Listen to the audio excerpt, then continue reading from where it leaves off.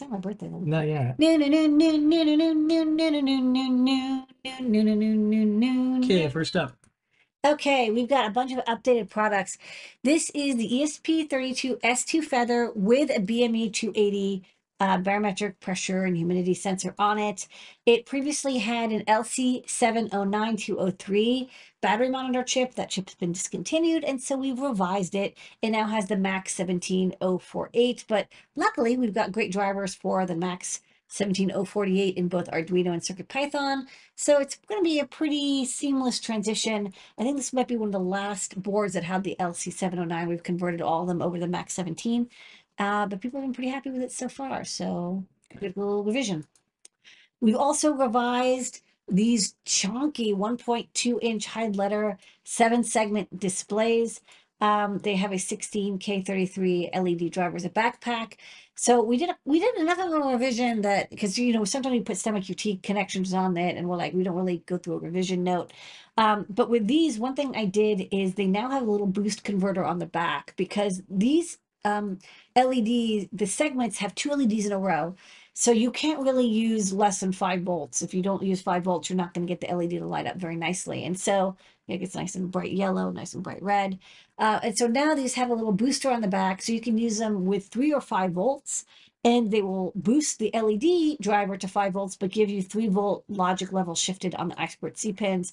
So basically, it's just safe to use with whatever, and the LEDs will look good no matter what. Next up.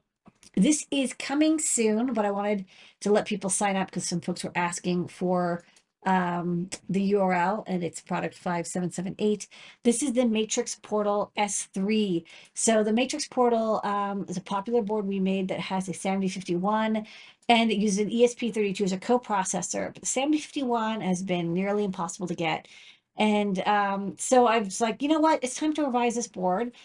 Instead of having a 7051, the whole thing is now driven by the ESP32 S3, which has a peripheral that makes it really easy to drive parallel displays like RGB matrices. So we're going to see how big of a matrix display we can drive with these. But one thing it has is a ton more RAM. It's got 2 megabytes of PSRAM and 8 megabytes of flash. So that's much more than the original Matrix Portal.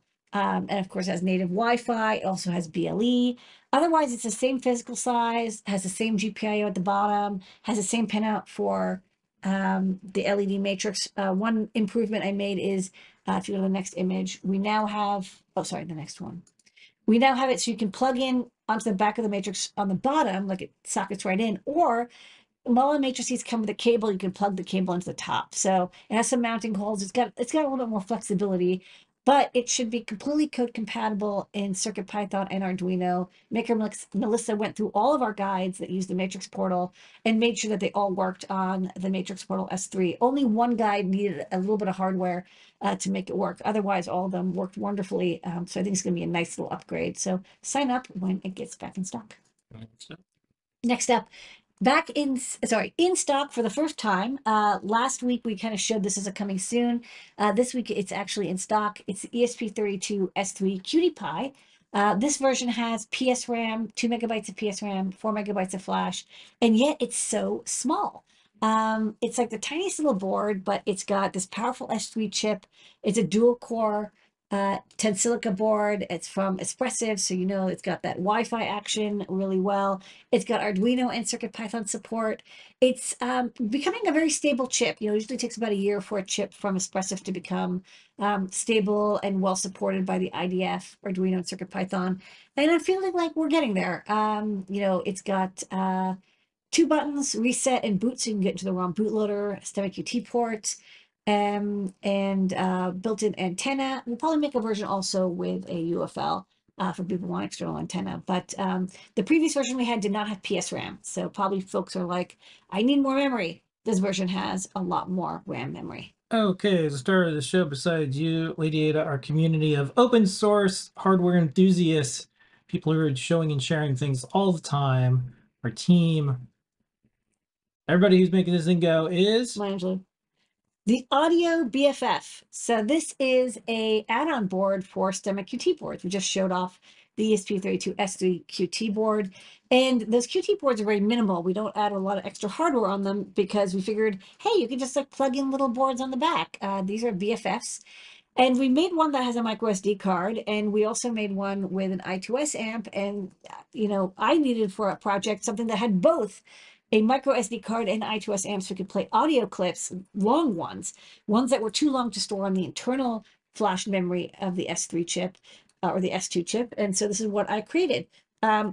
It's got a Pico Blade connector for the speaker. It's got a 3-watt I2S amplifier. It's by default, it's 9 dB gain and stereo mix output. And then there's a little Molex micro SD socket.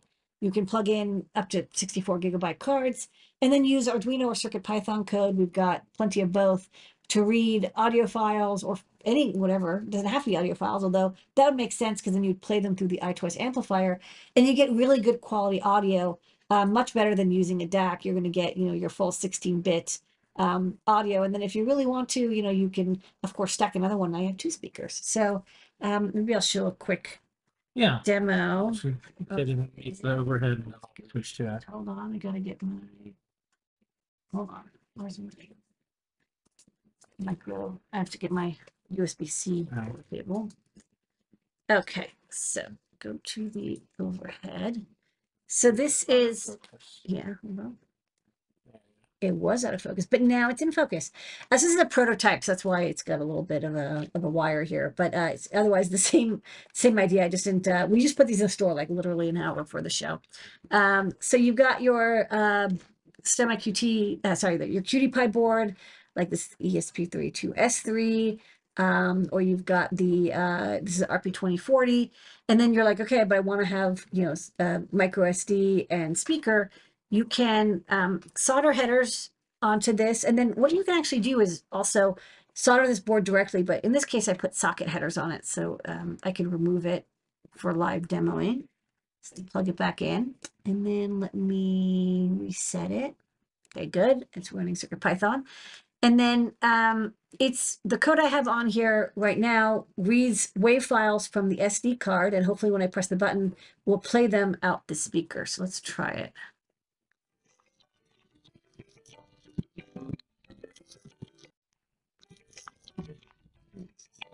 So there's we have noise cancellation going on, so it may or may not play exactly right. This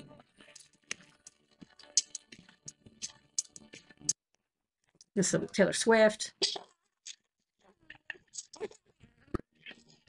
Imagine heap. Yeah. On the overhead.